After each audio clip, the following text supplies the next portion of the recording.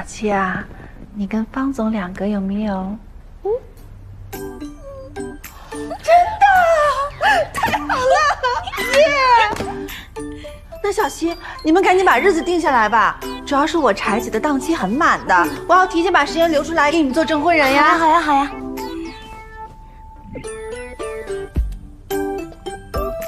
可以呀，我的哥，没想到你居然是那种闷声干大事的人。Yes， 原来跨物种繁衍是可操作的。那我作为机器人，应该也可以适应地球人的繁衍方式。行，小布你喝点，别说，再说播不了了。哇，好香，是我的炸鸡，好香。哇，好香。结婚时答应的事，当然不能忘记了。来，咦，好吃吗？哥，我也饿了。来啊，吃。你这也太那什么了，你好歹也得雨露均沾啊。来，好吃吗？柴姐，你尝尝这个。谢谢宝贝。好吃。我们结婚的婚礼上能不能也用这个蛋糕？可以，很好吃，很有食欲啊。你想要几个就有几个。小七，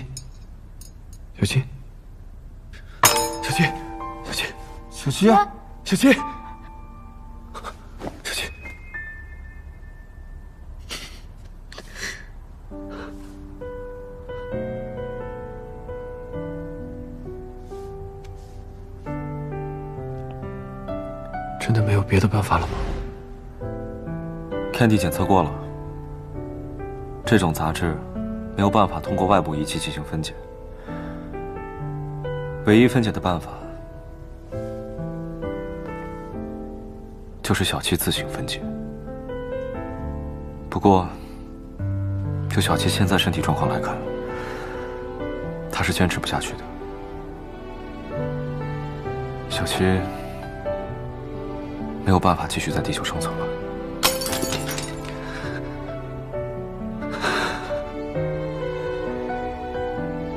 渔船什么时候到？最多3天。3天。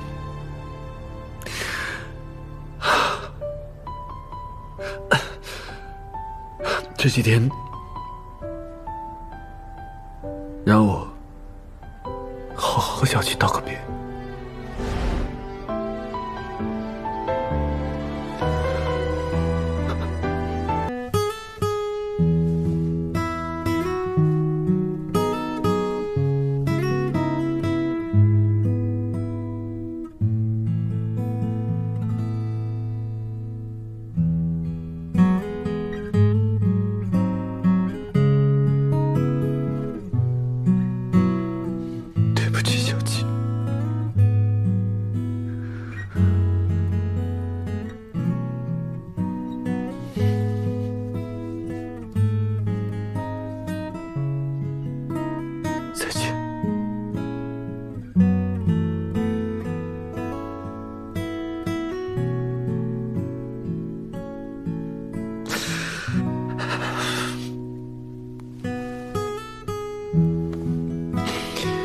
小七，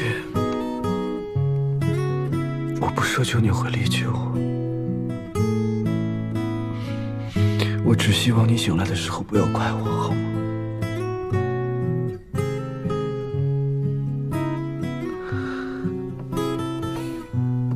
时间差不多了，方冷，你以后永远见不到小七，你后悔吗？我的感受不重要，重要的是我希望小七可以好好的活着。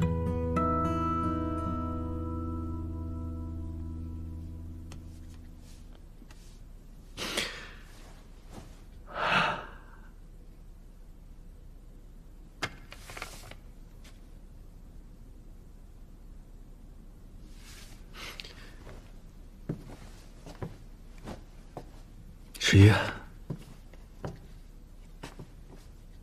可以帮我把这封信交给他吗？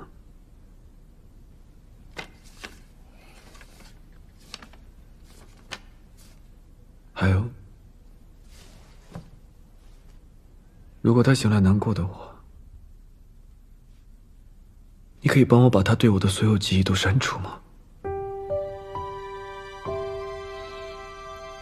你们地球人不是最重感情的吗？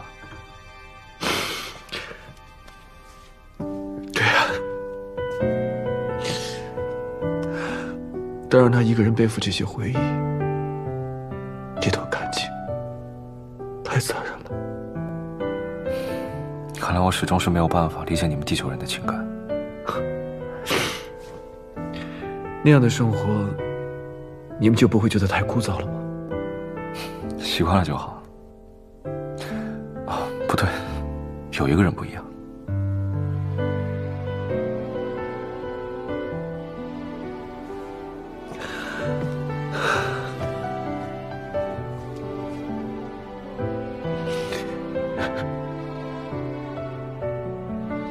小七他就是这样，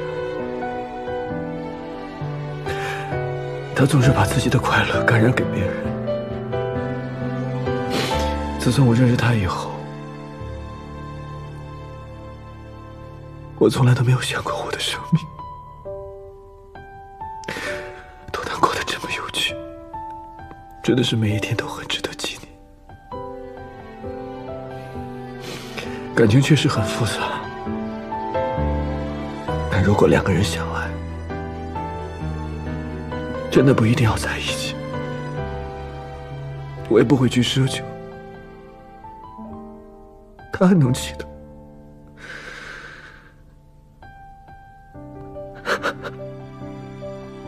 但感情有时候也很简单，只要你真心的喜欢上一个人，你真的会为他付出一切的。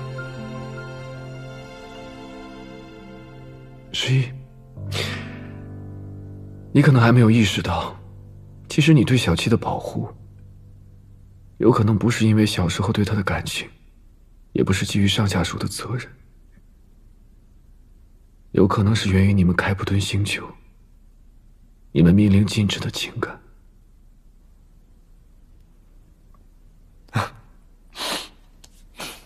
是吗？我怎么倒觉得，我完全遵从母星的信仰，没有丝毫的动摇呢？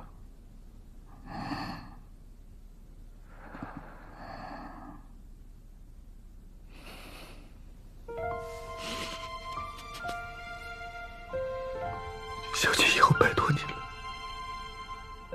时间不多了，你陪陪他吧。